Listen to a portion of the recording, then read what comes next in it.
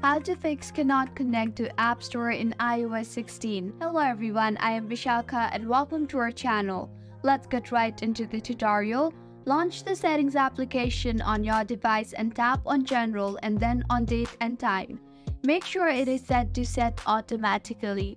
Go back and now tap on your name banner. Scroll down and tap on Sign Out.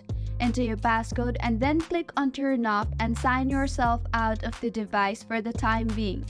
Go back to Settings and tap on Cellular. Scroll down and find the App Store option there and make sure the toggle button for App Store is toggled on. Now check if your problem is fixed. If not, tap on General and scroll down to the bottom and tap on Shutdown option. Slide to Power Off and wait for a minimum of 60 seconds before restarting your device. Tap on Wi-Fi now and make sure you are connected to a proper working internet connection. Ensure your internet connection is good. If not, click on the info button beside the Wi-Fi you are connected to and tap on Forget this network option and rejoin again.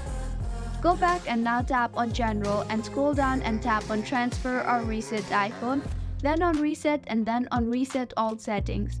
Enter your passcode and reset all settings. Doing this will reset all settings, nevertheless, none of your data or media will be deleted. Also, in General again, tap on Software Update and make sure your iPhone is updated to the latest version of iOS. Tap on your name banner again and sign in again to your device. Your problem should have been fixed by now. If you find this tutorial helpful, do subscribe to our channel. Thank you for staying with us until the end.